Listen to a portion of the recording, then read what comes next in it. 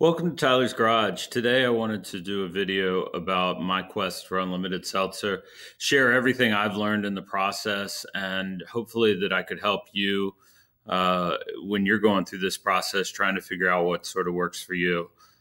In the video, I'm going to first talk about why I love seltzer. That'll take just a short bit of time. And then some of the early methods I used for creating seltzer at my house, and then what I started to look at and started to learn through the internet.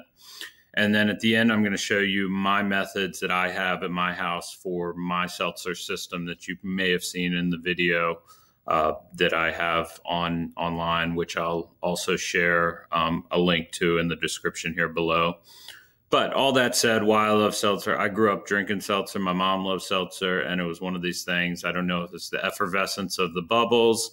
I don't know if it's the temperature, just being cool, or what it was, but I just always have loved seltzer. And so as I got my own place, I started to think about how I could create seltzer and essentially not purchase it in cans on a regular basis.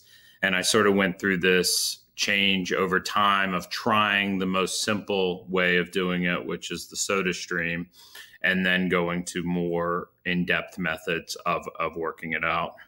So here, first thing, just talk a little bit about, here's the soda stream. So most people that are carbonating water at their house are using the soda stream. That said, I mean, it works.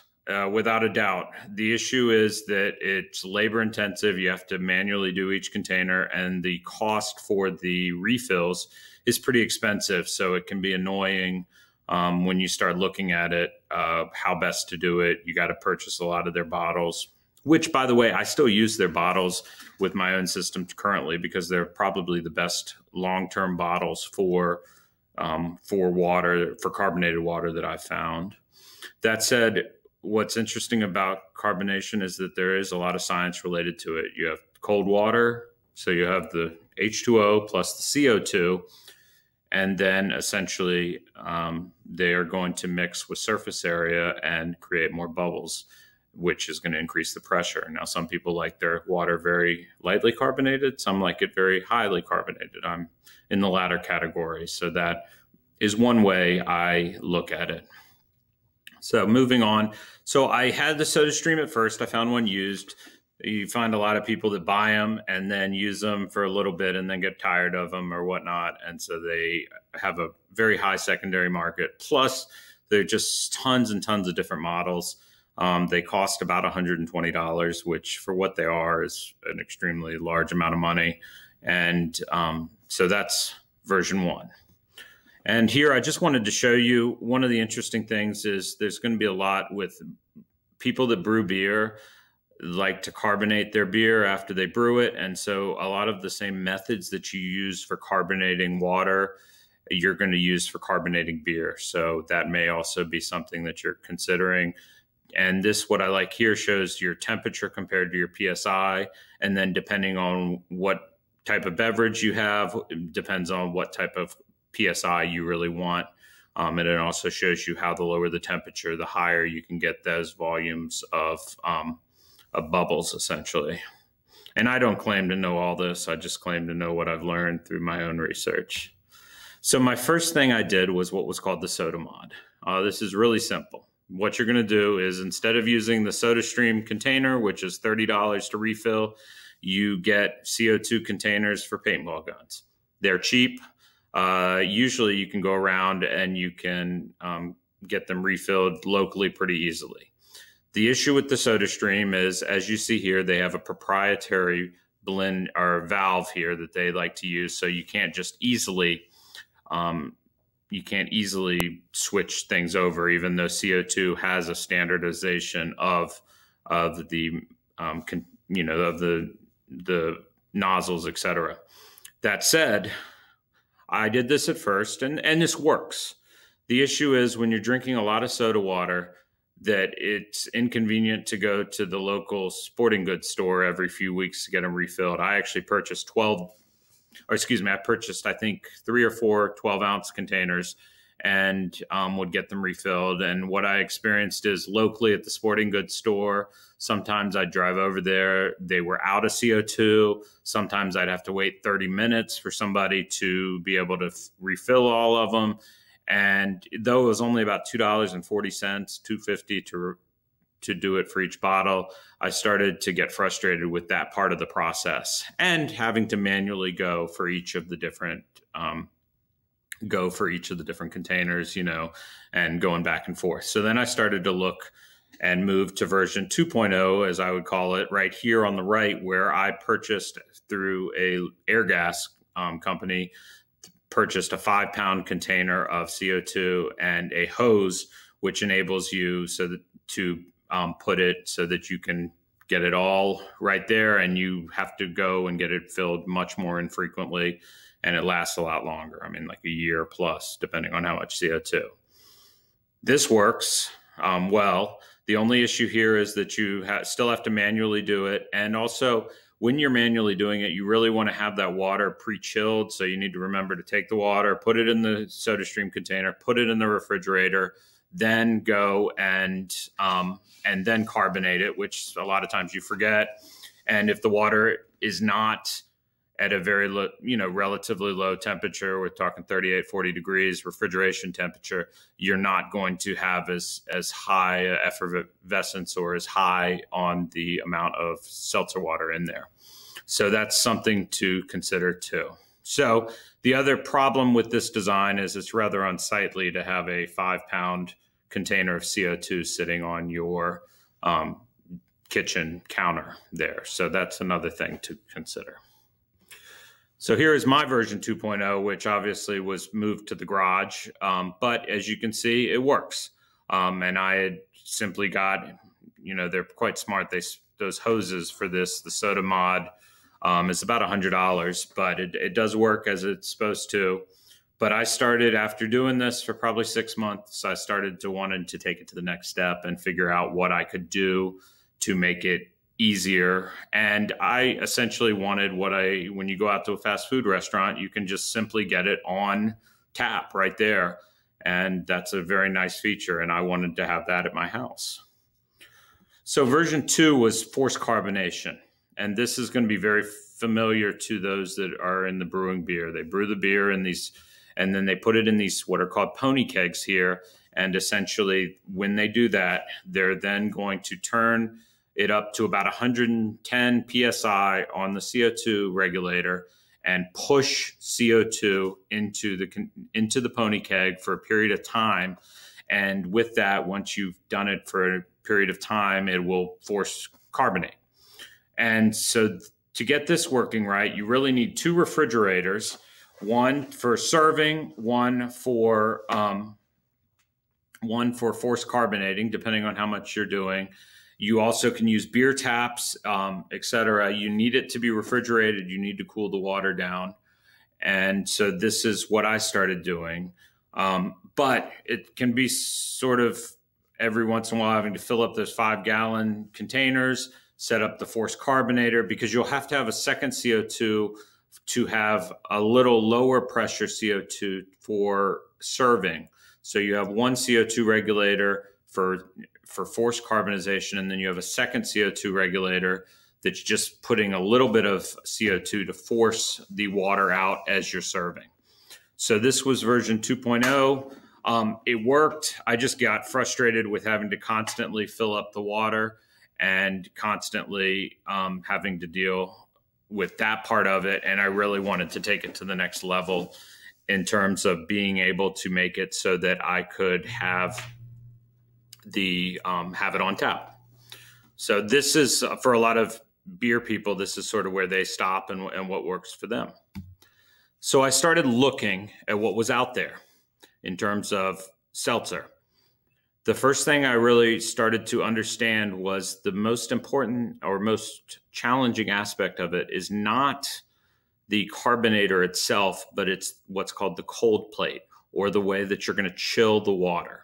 Because for these devices to work, you have to use a chiller or an ice bath. And so what I started to look at is some options out there commercially. There's a company in Belmont, North Carolina called Soda Dispenser Depot, and this is off of their website. And as you can see, to get this kind of stuff is not cheap. All right. And so I was looking here, you had here you would need essentially an ice bath all the time. Or here you have, I think it uses glycanol and electricity to create to cool it down. But as you can see, the cost there is pretty high. So I started thinking refrigerators aren't very expensive. And if I could figure out a way to merge the refrigerator as the cooler for the system, then I thought to think maybe I can make this work. So one of the cool things is for all of us is we have access to so much information that you can start looking out there. So here's also just some remanufactured units where you maybe save $100, but it was still pretty expensive relative. That said, I found this thread on Homebrew Talk, and it was all about a guy from San Angelo, Texas, who wanted to have seltzer on tap. Now, he didn't like the city water, so this was what he set up. Essentially, he had a Brita water that would go to a pump. Now, this pump I think is going to be used typically for well water. And then this water worker, which was essentially a pump, or excuse me, where you would leave a water tank for pressurization. Then he moved it to the McCann's filter.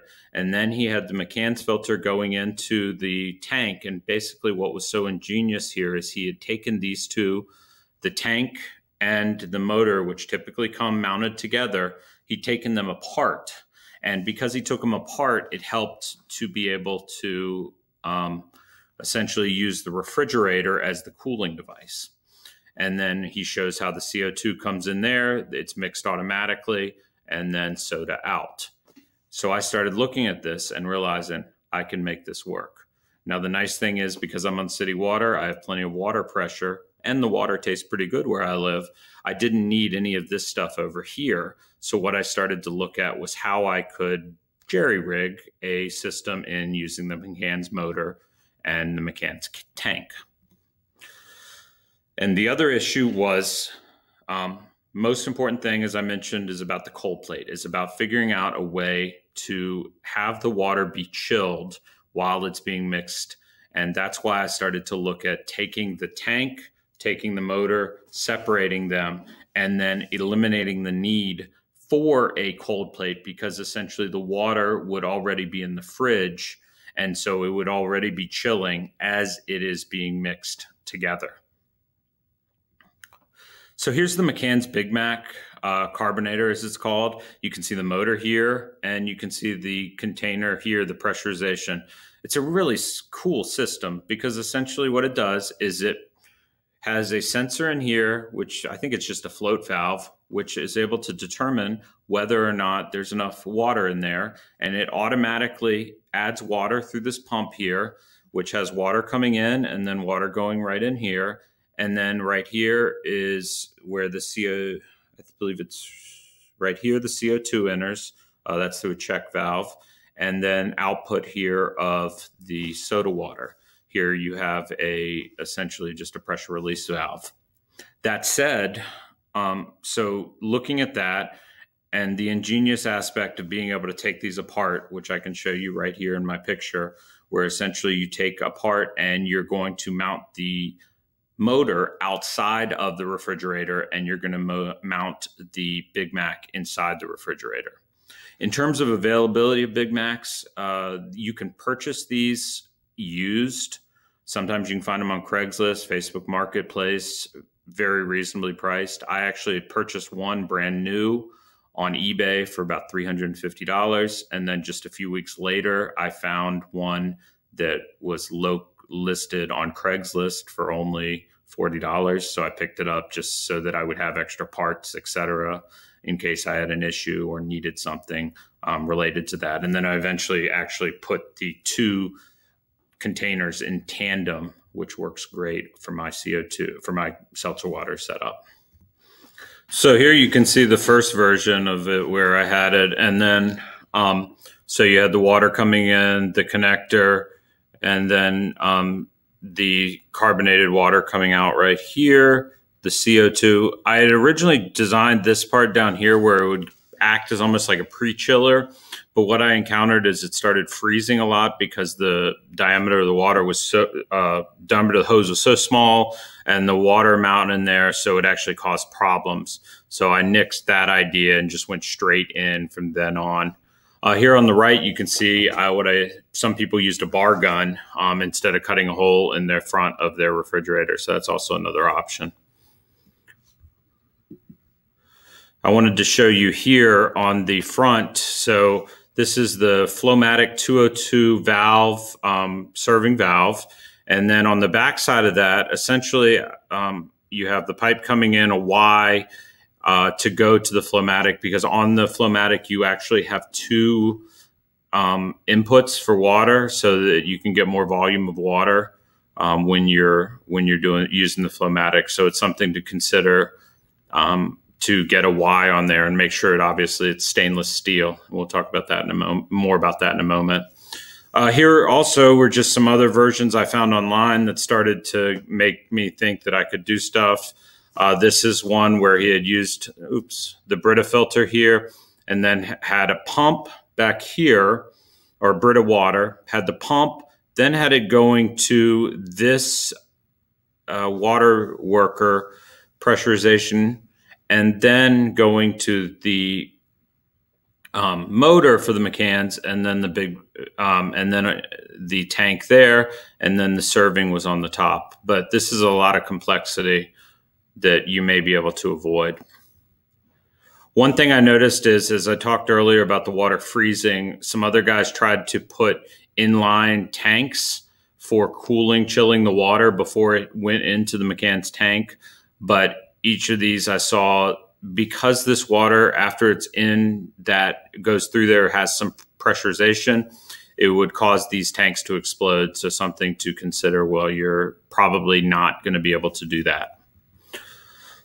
Here's another image. This is showing how the wiring harness can be extended. The extension of the wiring harness allows you to separate that tank from the motor, which is one way to do it. This shows the wiring. So the wiring is super simple. It's three. There's a white, there's a green, and there's a black. And as long as you connect the same on each side, you should have no problem. You can use any 3-prong extension cord with the ground, use the ground as one of the wires. So, and making sure to connect the same on each side. It does actually, as you can see here, have a clip. So what I did is I cut it right here, used a longer extension cord, and then reconnected it, retaining this connector on there. It also makes it easier when you have the motor and then the float valve, basically the float valve inside, so it enables you something to disconnect, reconnect. You can find these McCann's filters for not too expensive. This is somebody showing that they had taken the McCann's and actually cleaned the inside out. And this shows what the float valve actually looks like inside. That connects right there going into. And so essentially once it hits a predetermined threshold, it will allow you to put more water in it. It automatically puts the water in. And that's what's the ingenious about that. It does what you were doing with the SodaStream automatically.